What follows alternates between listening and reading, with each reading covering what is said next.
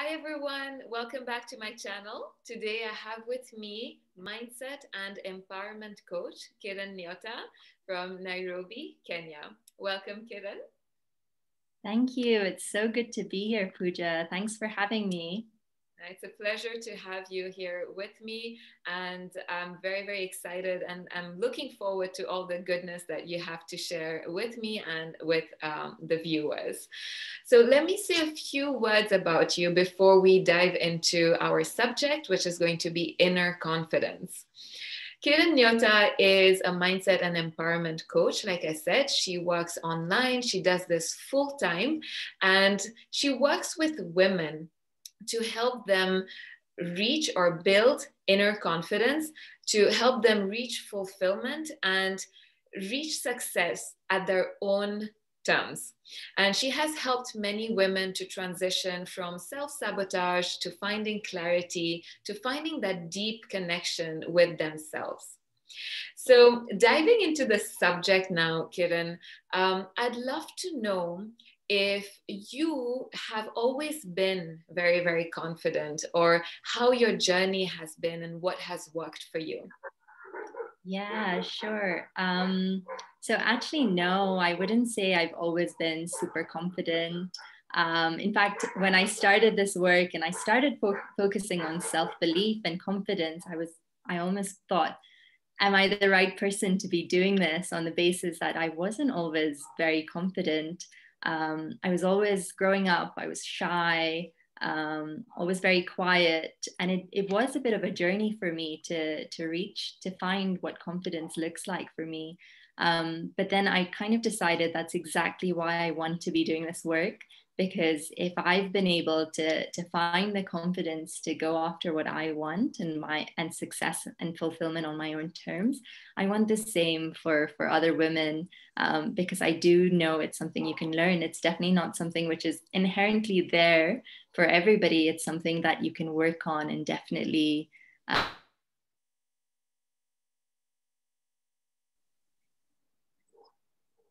Okay, wonderful. And I'm sure you're helping many. You're making such a huge difference. And it's so wonderful to hear that, it comes from your experience, and that makes it even more special because you've been through a journey and then you're sharing what you've learned along the journey. So, just before we talk a little more about this, I'd like to let everybody know that I've put the links to Kiran's Instagram profile in the description box below. I've also put the link to her website so you can get in touch with her directly if you want to ask anything or if you want to see what she has to offer. And also, we have done an Instagram live together. So you have a longer version of this conversation on my Instagram handle, and I'll put the link to that in the description box below as well. Okay, coming back to confidence. Um, you have a free roadmap to inner confidence, which I was lucky enough to get. Thank you for that.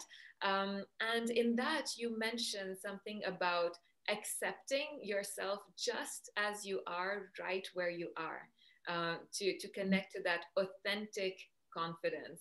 So, what do you mean by authentic confidence? Because this authentic confidence is different when we say it that way. It's not just confidence from the outside. What is authentic confidence? Yeah, you've touched right on it, that it's not just looking confident, it's really finding, because your confidence is that power in yourself and that belief in yourself to go after what you want, and to make it happen and believe it's going to happen, to not give up before you get there. And it has to come from within. Otherwise, if it's not authentic, if it's not true to yourself, then you're not going to get the results that you're looking for. You're not going to, because if you have this idea that, oh, if I seem more confident, if I look more confident, then I'm going to reach that success that I'm looking for. It really has to be true to you. And we have so many assumptions. We watch other people who are successful, and we think, I need to do exactly what she's doing to be confident. And actually, that's not the case at all. she's doing what works for her. What you have to do is what works for you. And to do that, you have to know yourself and find that confidence in what it looks like for yourself. So my own example, for instance, is that I'm not the loudest person. So my confidence is never going to be about being the loudest person in the room. My own confidence is more quiet, is a bit more, has been more in the back end, but now even when I am putting myself forward, it's okay to be exactly as I am and have embody exactly my energy and my most confident self. I don't have to mimic or try to be like somebody else in order to be confident. And that's so important to connect to that inner power, um, and letting go of that constant need to present yourself in a certain way because of what you've seen, or because of other people's expectations. So letting go of those labels that you want to put forth, and instead connecting to what really resonates with your true nature. um, that's very, very interesting. And it, these are small reminders. We might have heard them before, but along the way sometimes we tend to get caught up in what we see around us. So these can, what you've just said, your words can be like a small reminder for everybody watching here. um, Yeah, I mean, it's a bit deeper than that. Yeah. Sorry, I was just going to say it's a bit deep. I think the mistake a lot of people make is they think that, that mindset. No need to apologize. Sorry. They think that mindset is once you hear something and you're reminded of it, it's done. But it's the same as working out. You have to actually put the work in to see the results. So it's not about just saying like, oh, I've heard this reminder, especially because now information about, like, there's so much motivational, inspirational content coming out, and we think if we keep hearing it, it's enough. But you actually have to do the work on your mindset and actually start living in a way that aligns with the mindset that you want in order to actually see results. It's not just about like once you hear it, that's fine. You have to keep coming back to it. Right. And that's so true. Just like anything else in life, there needs to be a certain amount of work that you put in. But knowing why you want to do it is a great place to start. Knowing alignment is a wonderful word you've used. Stay aligned with what feels right for you from the inside, and put in that little work every day, and take it as a journey, right? You're on a journey. It's step by step, and you'll build that confidence on the way. And also, you spoke about thoughts, and this brings me back to your work. You're a mindset coach, and it's different. It's a different approach to see to see it like that, instead of just saying life coach or wellness coach, which we hear a lot nowadays. So would you like to share a little bit about how you work, and what a mindset coach would do, and how it would help someone? Yeah, sure. So I think I see mindset as your perception of life. So it's everything from your beliefs to your identity.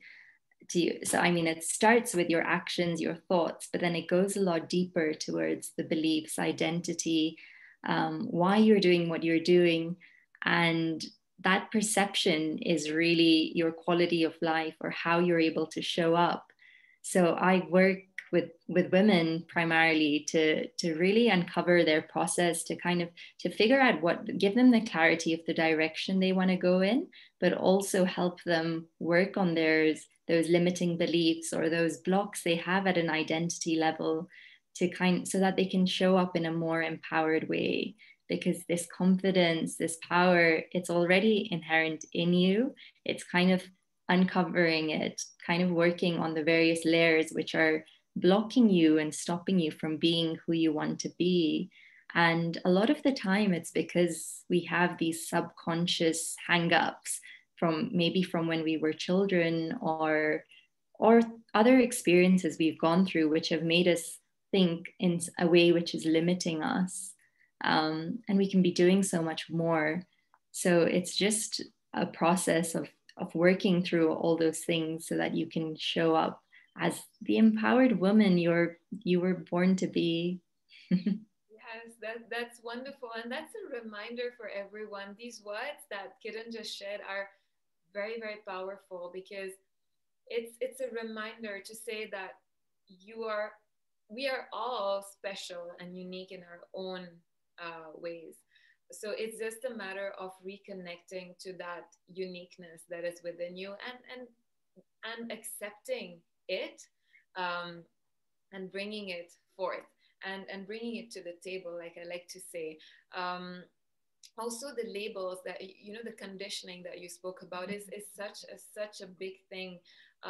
We are conditioned literally, by society or by education, by culture, to think that this a certain way is the right way. But again, does it resonate with your true nature? Is it really um, aligned with your belief?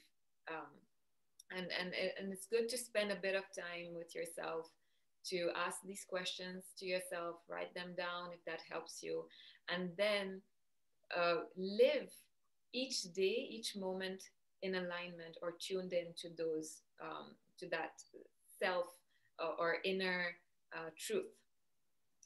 Yeah, I mean, connection is such a big part of all this work, because it's really when you're able to connect deeply with yourself that you're able to connect with everything else, either what you're doing or other people. It really, if you're grounded and centered, if you know who you are, then you can start to learn how you serve, and you're able to show up.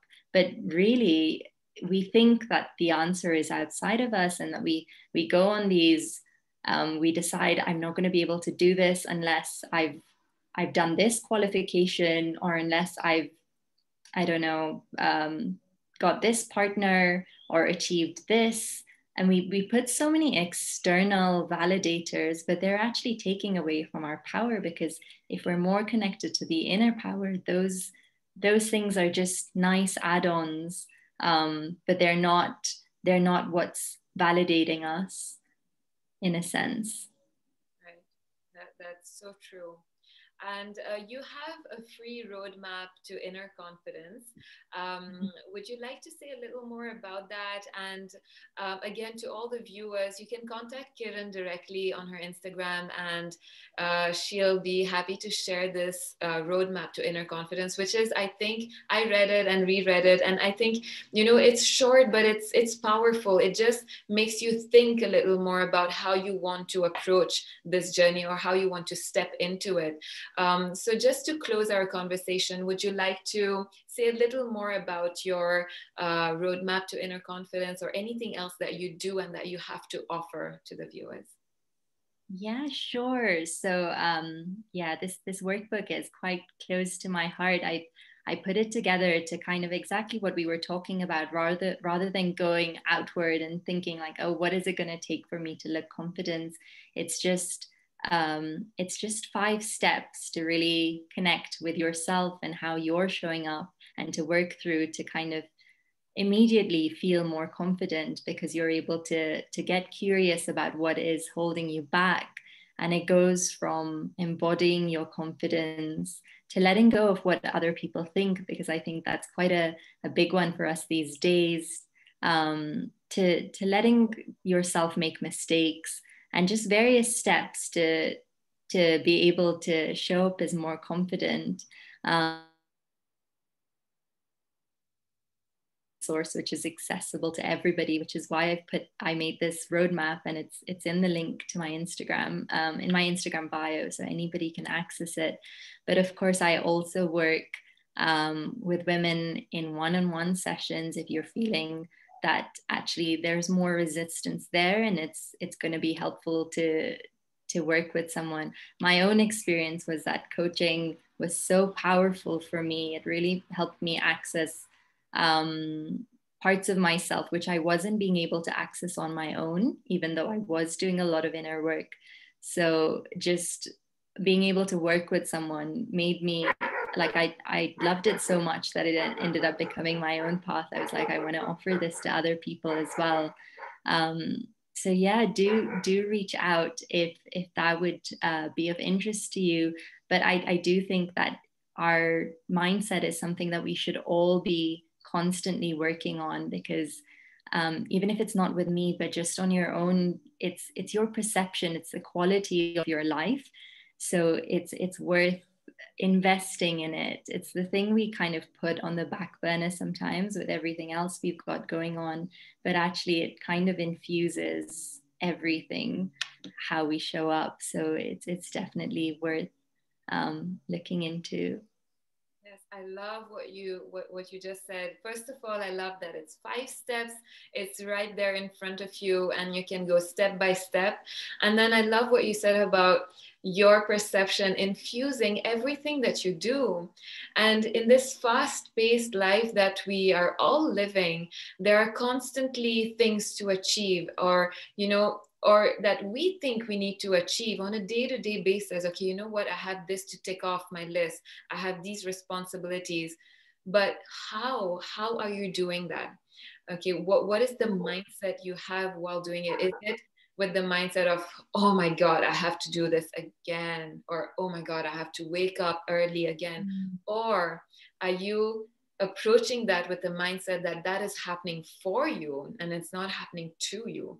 It's you have chosen this, you want to do it, and you're doing it because you know why you're doing it, right? Again, knowing the why is such an important thing. And if you approach everything that you're doing with that mindset of, yes, I know why I'm doing this, and I'm going to go to the end of this belief, then everything will change. I love what you just said about infusing everything that you do through your mindset. That's just beautiful. Thank you very much, Kiran, for sharing all this. Right, so thank you everybody for watching this. I'm sure you have learned a lot from this. Again, do follow us on Instagram. You'll find the longer version of this conversation and this chat on my Instagram, IGTV. And again, the links to Kiran's website and Instagram handle are in the description box below. Thank you again, Kiran, and I hope to have more chats like this with you very soon. It's wonderful. Thank you so much, Pooja. Thank you.